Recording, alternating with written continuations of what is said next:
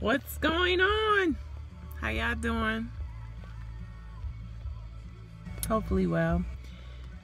First of all, thanks for all that advice for last night's festivities. I made it through. I'm here another day. But I wanted to share something that was on my heart.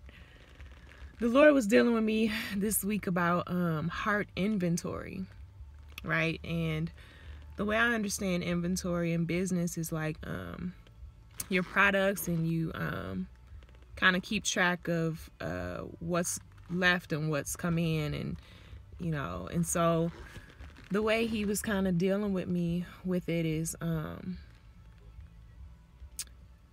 of checking in with your heart when people leave your life and when they come in, and also just the overall inventory of your heart. So for instance, if I had a breakup, or sometimes it don't have to be that dramatic. It could be family altering relationships, or just figuring out the narrative that you want with people who aren't really for you in your life. So when they leave, it's like, okay, I'm gonna check my heart inventory. Maybe they left with some trust that I had, and now I'm low on trust. Or maybe now I have bitterness and I didn't have that before. And it's the same in the positive too. When people come into your life, wow, they added more happiness to my inventory, or more excitement. And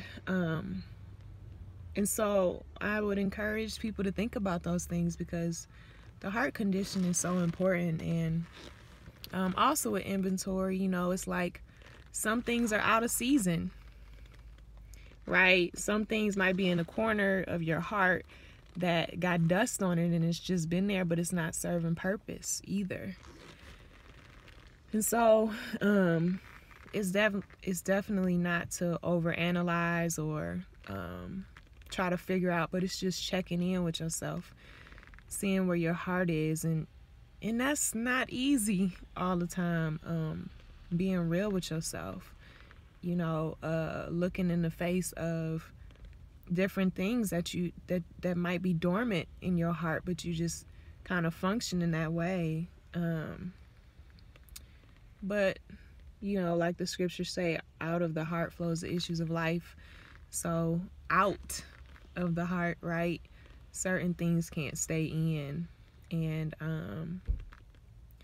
I don't know, he was just dealing with me on that, and I wanted to share, just for people to because our heart is so important to the way we live. It can harvest seeds that you didn't even agree to if you don't uproot it, or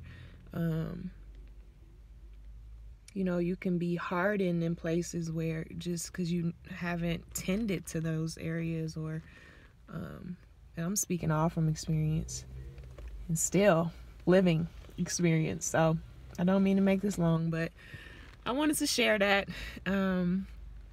while we have so much time to ourselves during pandemic, COVID, snow, it's good to kind of check in with yourself, see how you doing. You a whole machine. You got to figure out if you working correctly, and if what's working inside of you is benefiting you altogether, because the heart pumps the blood throughout the whole body.